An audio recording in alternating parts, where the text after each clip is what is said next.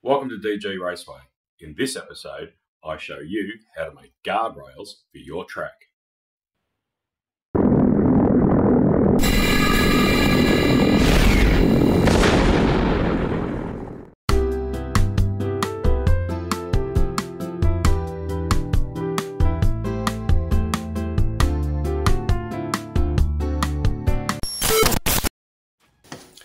Okay, unroll your aluminium flashing.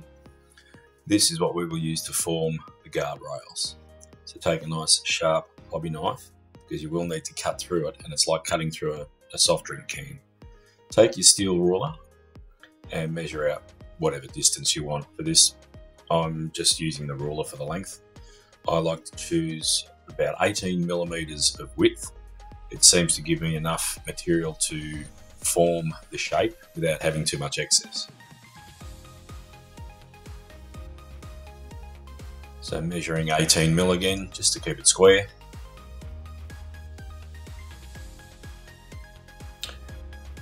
And we want to make a few passes because we've got a bit of material to cut through. So start off nice and light, just score the material, and then you can get a bit more heavy-handed with it.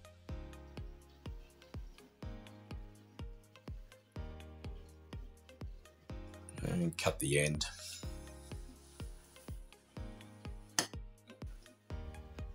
And all you have to do is just fold it a couple of times and it'll snap off.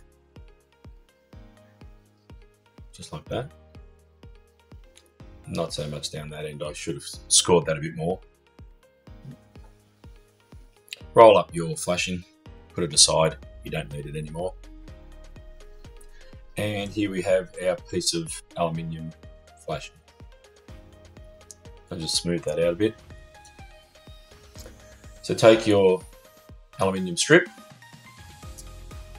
and this is the jig that we use. It's 70 mil by 35 mil pine, and to that I've glued and nailed two 4mm dowels, and that's not fun at all.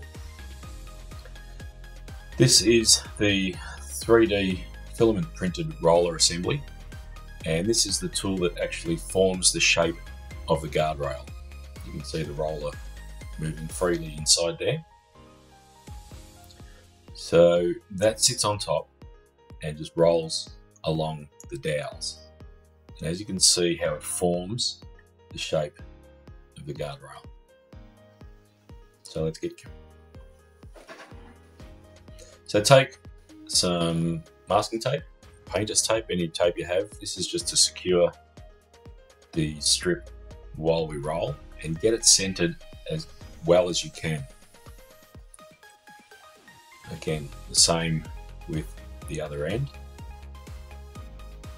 Some tape, center it as best you can, and I like to flatten it out so there's no high spots or loose spots, because that will affect the way it rolls.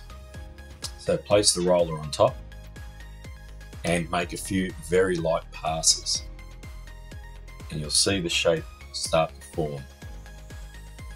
Once you're happy that it's centered, you can start to apply a bit more pressure, and then you can finally give it some really heavy rolls, and that will form the shape of the guardrail. The heavier you apply the pressure, the more pronounced the shape.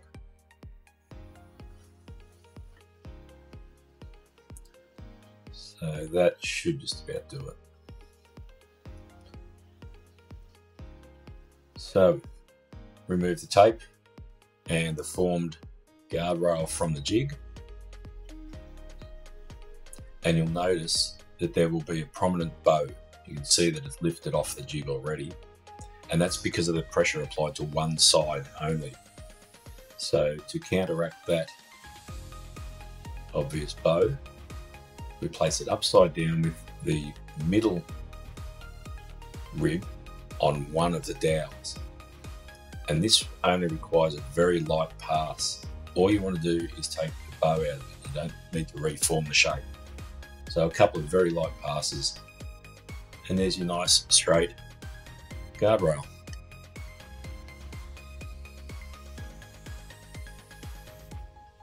Completed. So to create a variation of the guardrail, there's an easy way to create a street version. So once again, center, tape, flatten it out, secure it. Now we're not going to roll over these two ends. We're going to leave them flat. So we're lining up the roller just before the tape. Give it a nice light roll, check the other side as well. Now we can go a little bit heavier, working our way, just checking, no bald spot, that's good. Check the other end, all good, don't go over the tape. One more check, no bald spot. Okay, apply a bit of pressure now between the two tape ends, and that's it. Remove the tape, remove the guardrail from the tape. It's got a slight bow, but I'm not going to bother with that. This is just as a demonstration as to how you can make this variation. You'll see at the ends, they're still flat because we haven't rolled over them. And this is what's going to give our street version its character. Take a screwdriver bit from your drill and simply hold it and roll it around. It's as simple as that. Take the bit out, do the same at the other end. Hold it, roll it around, take the drill bit out, and you can see it's got its street look. Very simple to do.